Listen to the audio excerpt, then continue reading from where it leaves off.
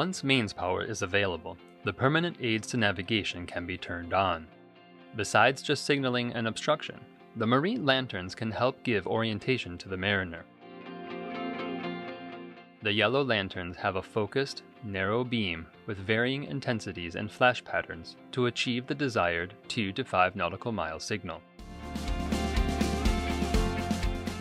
The sophistication of these lights, together with synchronization, provide a clear and balanced message to the mariner and avoids light pollution. A GPS signal and set calendar ensure that the lanterns throughout the park are turned on and off at the same time and are synchronized. The lanterns are monitored and can be controlled through the SCADA interface.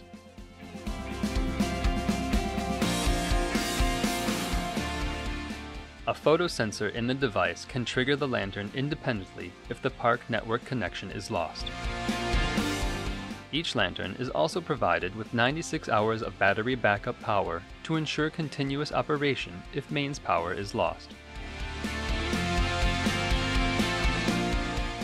Sabik Offshore, your experts in marking offshore wind farms.